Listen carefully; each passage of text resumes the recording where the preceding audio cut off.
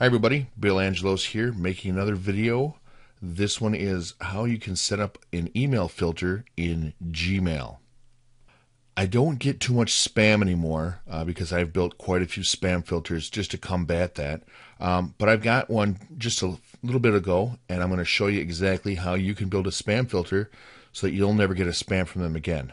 So this one here is the one that we're talking about. And it's clearly from a marketer because marketing people generally have email where it's formatted in this type of format where it won't go the full page length. It'll just be broken up.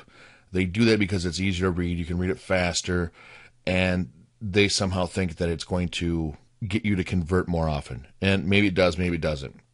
But I have no desire to check out what they're selling because I frankly don't care. The majority of it's crap. But what you do is you just go down to the bottom of the email, you find their address, and you just copy it. So we're going to go with that. We're going to hit copy. At the top of the screen, we're going to paste it in there. Hit the drop down arrow here. And you want to make sure that what you've put in there is in the area where it says has the words. Create a filter with the search. And now what I do is I put never mark as important, never send it to spam, delete it.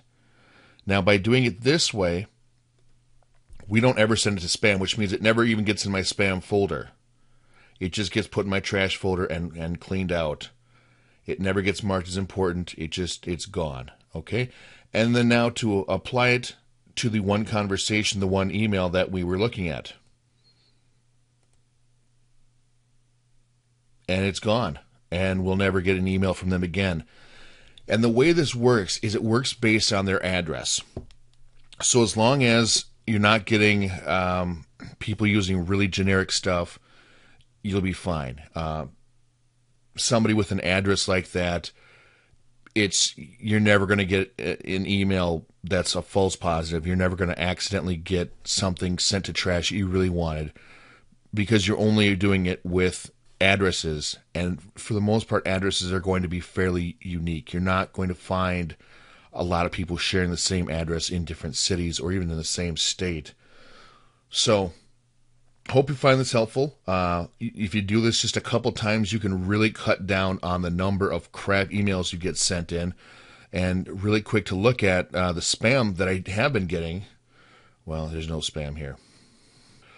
It's gone to my trash folder because that's where it all goes. And you can see it's the same stuff here over and over and over and over. The same people, different names, but they've all got one thing in common, and that's the address that they have in their emails.